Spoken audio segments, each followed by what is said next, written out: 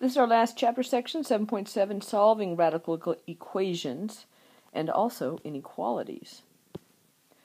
First of all, a little bit of a warm-up. I'm going to go ahead, I want you to pause the video and I want you to go ahead and simplify these radicals and get them in radical form. So they are right now in fractional form, convert them to radical form, and I will reveal the answers in just a moment. Okay, hopefully you've worked them out. Here are the results. I'm going to multiply top and bottom by x to the 1/2, x to the 1/2 to rationalize the fractions. And I'm going to end up with the square root of x over 5x. 64 to the 2/3. I have to remember that 64 is 8 squared. Raise that to the 2/3. Or that 8 squared is also 2 cubed. So combining all of those fractions, I get 2 to the 12/3, or 2 to the 4th, which is 16. Pause, go back and think about that and make sure that you can reduce that fraction to 16. You might have found another technique to do it. Finally, x to the 1/3, x to the 1/4, I'm going to have to change those to fractions that can, I'm going to change those into fractions, common denominators, so x to the 4/12, x to the 3/12 gives me x to the 7/12. I've got some weird little lines in here, not sure why these are even here. I'm getting rid of them. So I end up with x to the 7th raised to the 1/12, or the 12th root of x to the 7th. Okay. So, new stuff. When solving a radical equation, an equation with a variable under a radical, so here we have an equation with a variable under the radical, we must clear it by squaring or cubing both sides. The key is to isolate the radical before you do the squaring or cubing. So we want to get the radical part, this part, all by itself. And we have to manipulate the equation until we do. And then we're going to square both sides to get rid of the radical sign. So let's go ahead and give it a try. 2, to get rid of that 2, I'm going to divide both sides by 2. We'll get the square root of 3x plus 4. That's going to equal 7. Now I've got the radical isolated. I can go ahead and square both sides of that equation. I square both sides, and I'm going to get 3x plus 4 on the left, and then 7 squared over 49 on the right. Now it's just simple algebra. Subtract 4 from both sides, and then divide by 3, and I will get x equals 15. Now, when you are dealing with solving equations of radicals, you always want to check your answers, because you can actually get extraneous solutions, which I'm going to show you in a minute. But let's go ahead and plug in our answer, x equals 15, back into our original equation and see if it does work. Verify that it's correct. When I work through the calculation, yes, it is correct. It does check. The next couple are going to check, but pretty soon I'm going to have one that does not. Okay, so let's try the next one. Cube root of 5m plus 2. Now, it's already isolated, but this isn't a square root, it's a cube root. So now in order to solve, I want to cube both sides, raise it to the 3rd power, and then I'll get 5m plus 2 on the left and 27 on the right. Now it's simple algebra. 5m equals 25, m equals 5. Again, check. Plug that back into the original equation, see if it works. Cube root of 5 times 5 plus 2 equals 3. And it checks. Okay.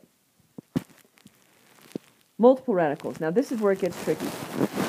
If you have two equations with radicals under the denominator, with variables under the radical, two different equations with variables under the radical, then you want to clear one of them, isolate one and clear the radical, and then you have to isolate the other one. So it takes a couple of steps. You can't just square the left side and suddenly the radicals will go away. If you FOILed it out, you'd see that you'd have radical terms left. So we're going to isolate one radical and then clear it and then isolate the other. Okay, so I isolate the left one by taking this square root of x and moving it to the other side. Now I'm going to square both sides to clear the radical. So I square both sides, and I'll end up with, on the left side, x plus 12, and on the right side I have to FOIL it out. So I get x plus 12 on the left side. If I FOIL out the right side, I'm going to get 4 plus 4 square root of x plus x. Now I still have a radical that I haven't cleared, so I want to isolate this radical all by itself, and then I'll square the whole thing again. So I get, when I've done that, I'm going to get 8 is equal to 4 radical x. Again, I got to divide both sides by 4. I'll get radical x is 2. Now I'm ready to square both sides, and I'll get x equals 4. Again, check your results. Always important whenever you're doing solving equations with square roots. So I plug in 4 plus 12 minus the square root of 4, and does that equal 2? Well, if you work out the math, square root of 16 minus 2 is 2, and yes, it is true. So that one does check. Good. Okay, sometimes you do have extraneous solutions, so this is a case where you will. Let's go ahead and isolate the radical. Square root of x plus 1 is equal to negative 6. Well, that should be the red flag, because when you see a little negative sign, and then you're going to be squaring it, that might introduce an extraneous solution. So I'm going to go ahead and square both sides, see what happens. I get x plus 1 on the left, and I get 36 on the right. I solve for x, and I get 35. Now, let's go ahead and check the answer.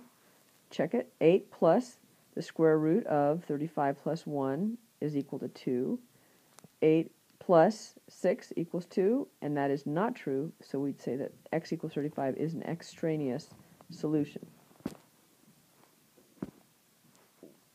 All right, moving on. So you always want to check just to make sure you don't get an extraneous solution.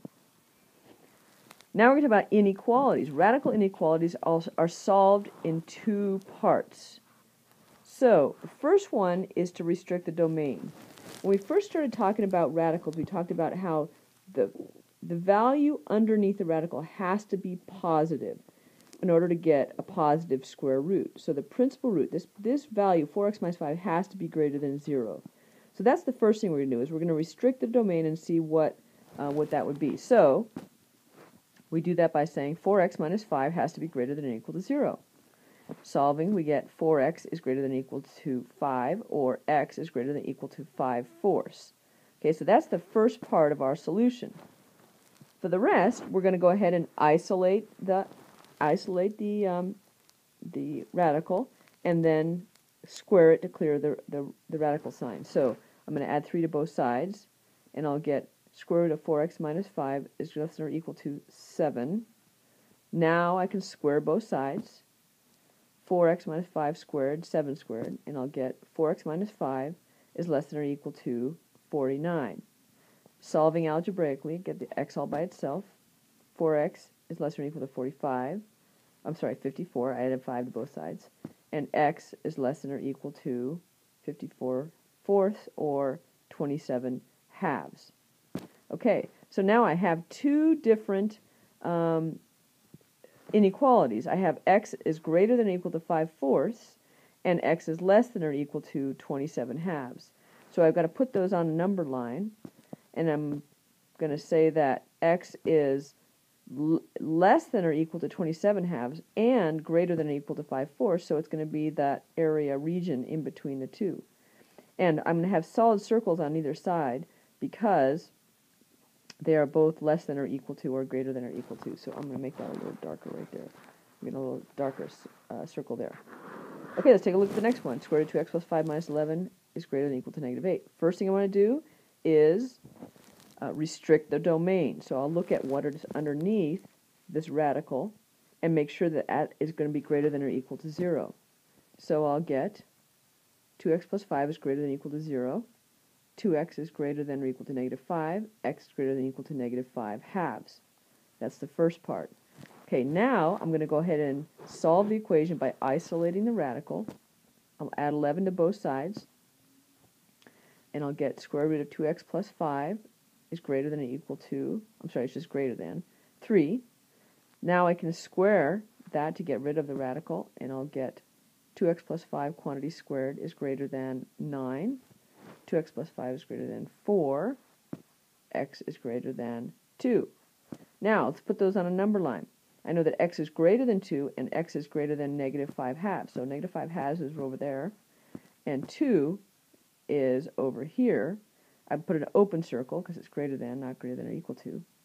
Now I want x is going to be greater than negative 5 halves, but it also has to be greater than 2.